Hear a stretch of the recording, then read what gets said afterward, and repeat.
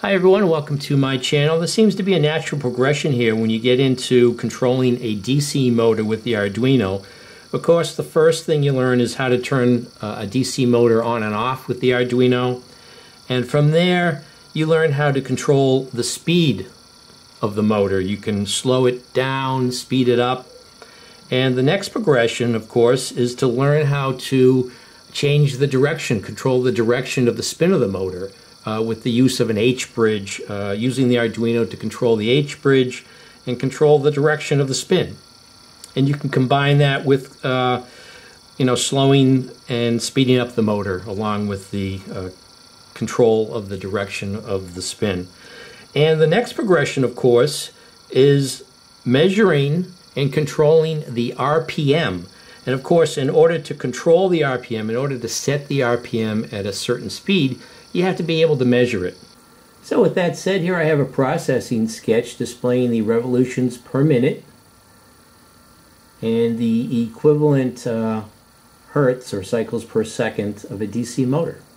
So let's take a look at the circuit I have wired up and how we go about measuring the RPM. So you can't predict the revolutions per minute by knowing the voltage across or the current through a motor. It's sort of like if you are giving your car a certain amount of gas and then you start going up a hill, you have to give it more gas. And if you start going down a hill, you have to give it less gas if you're trying to maintain a certain speed. And it's the same thing for the motor. The only way you're going to be able to measure the RPM is you have to come up with a mechanical means of figuring out how fast that shaft is spinning. And you do this with either encoder wheels attached. You have something attached to the shaft. Another way is to break a beam of light and capture the pulses of that beam being broken. So before I could figure out how to go about measuring revolutions per minute, RPM, I was wondering exactly what I was going to measure the RPM of. I've seen people use, in other videos, computer fans, and then they have the fan blades break the beam of an infrared detector, infrared LED. People have used Hall effect transistors and just position them near a motor that they have or a drill, and they've measured the pulses from the magnets on the motor. I thought maybe I was going to take an encoder wheel and attach that to a motor that I have, but I wasn't sure what the diameter was of the shaft or whether the wheel that I was going to purchase would fit on the shaft of any of the motors that I have. And while I was looking on the internet, I came across this nice, neat little compact module that has the motor, an H-bridge, and then two opto sensors all on this one nice module, and it's 5 volts, so I don't even have to have like a supplemental 9-volt battery. And I found this on the Mouser website. They're a supplier of electronics. So here's the module here with the little motor running. Let me stop this for a second. And it has already attached to this shaft this little propeller here, and there are 2 optical sensors, so not just one, there are 2 optical sensors here, and this blade here breaks the beam on both of these. And underneath this little platform here that the motor is soldered to, so the motor outside casing is soldered to this large ground plane here. There's an H-bridge right underneath built into this module, so it sort of makes experimenting with an H-bridge and optical sensors easier because it's all in this one nice little neat package, and cuts down on wiring and balancing act of whatever you're trying to set up with the breadboard and the optical sensors.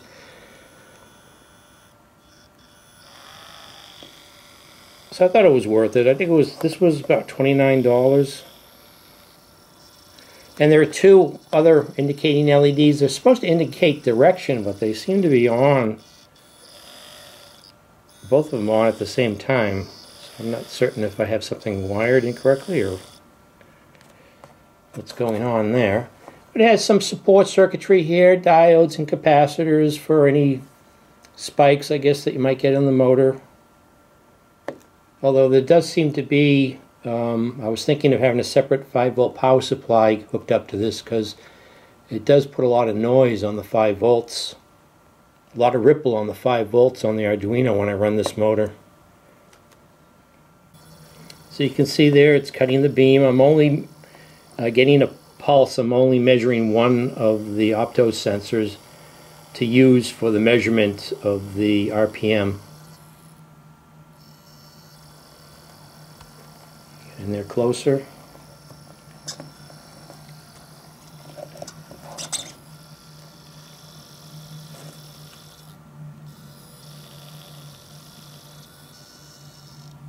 You can see how the blade cuts the beams there. And it has a header here on the other side where you can have access to all the connections. So you can see the RPM measurement right there.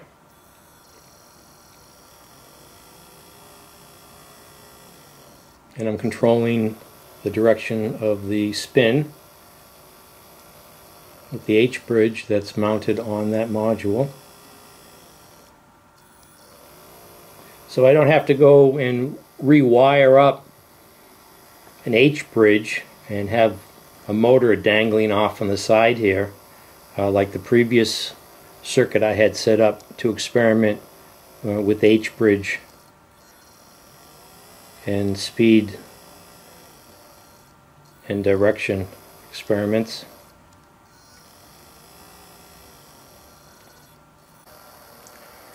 So let's take a look at the data sheet on this little module for a second.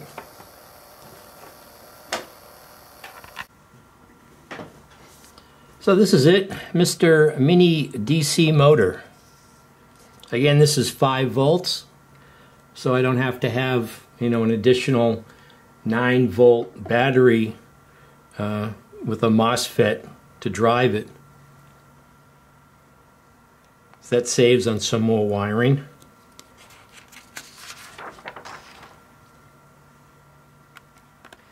So you can see in the description here it says the Mr. Mini DC motor is a 5-volt DC motor that can rotate both directions, left and right. The rotation cycle of the motor can be read by onboard opto sensors. The feature of using the connector and sending logic to control rotation is shown below. Function of N1 and N2 pins, a directional controller. EN, enable pin, is an enable for the driver circuit. The enable pin is active high. Op A and Op B pins send signal logic high to microcontroller when fan blade of the DC motor cuts the opto sensor, and a logic low otherwise. It is suitable for reading motor's rotation cycle.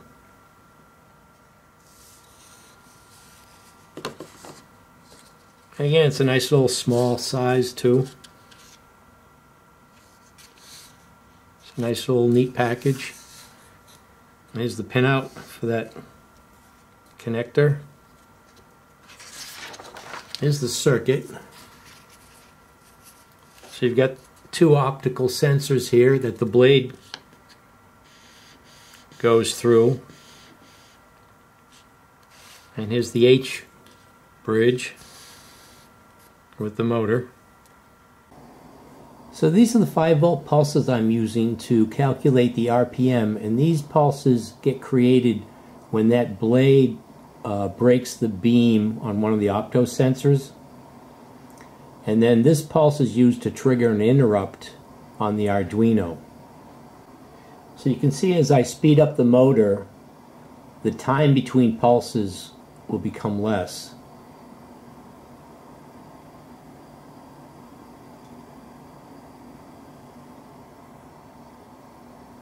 So that's slow.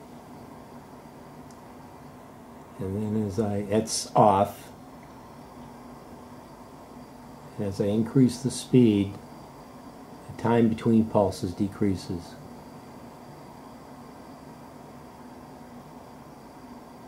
That's slowing down, and that's speeding up.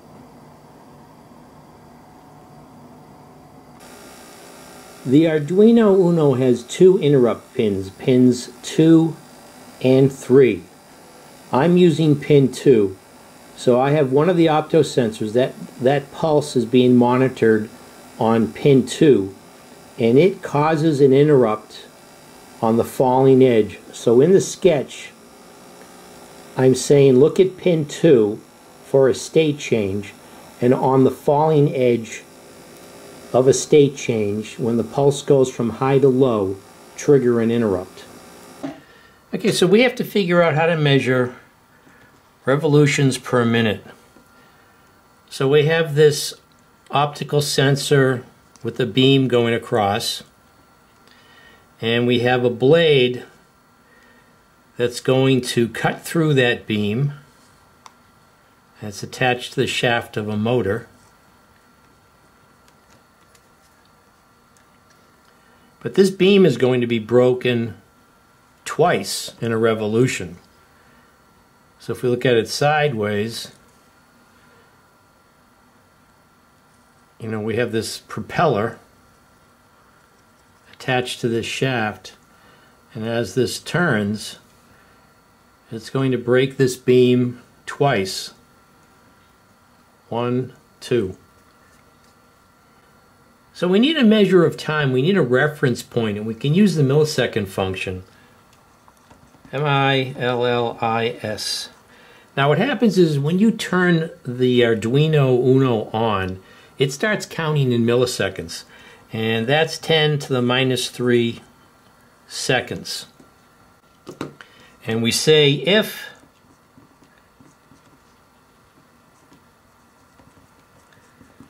milliseconds minus the last time we measured milliseconds is equal to 1,000, we know that a second has gone by, because 1,000 milliseconds is equal to 1 second. So now we're counting in seconds. We have a means of counting a progression a second at a time. So now that we know when a second of time has gone by, we'll be able to figure out how many times a second this beam gets broken. And then from there we can figure out revolutions per minute. Now on the Arduino, the interrupts are on 2 and 3, but they're actually called interrupt 0 and interrupt 1. Interrupt 0 is on pin 2, and that's what I'm using.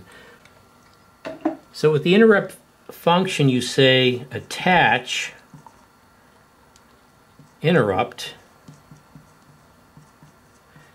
and it has 3 arguments. First off, you say which interrupt. I'm using interrupt 0 because I'm connected to pin 2. And then I wanted to do something. I wanted to do this function here, which I'm calling RPM underscore motor. And I wanted to trigger on the falling edge of that pulse. So I say falling. So all this interrupt does is on the falling edge of that pulse, it's going to call this function RPM underscore motor.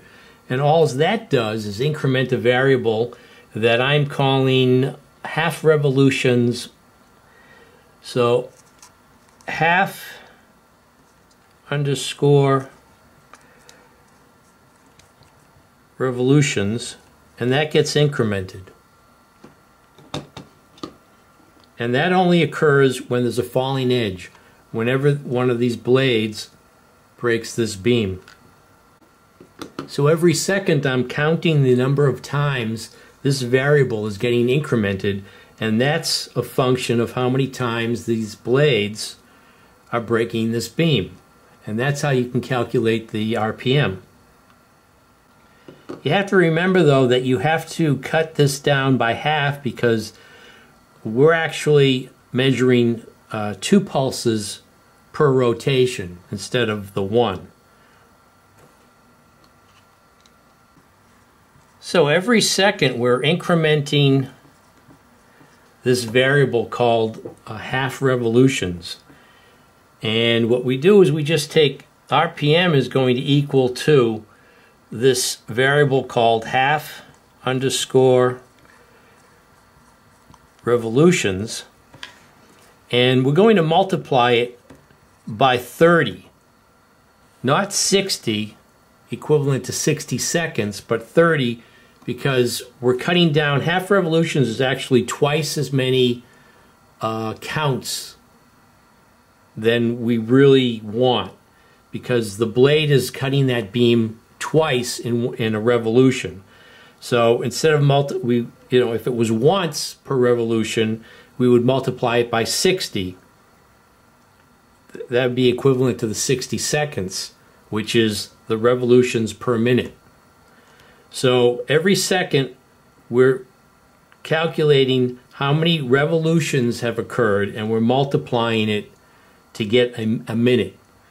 We're not going to multiply it by 60 because the blade is cutting through the beam twice in a revolution, not once. So if we look at the code in the sketch,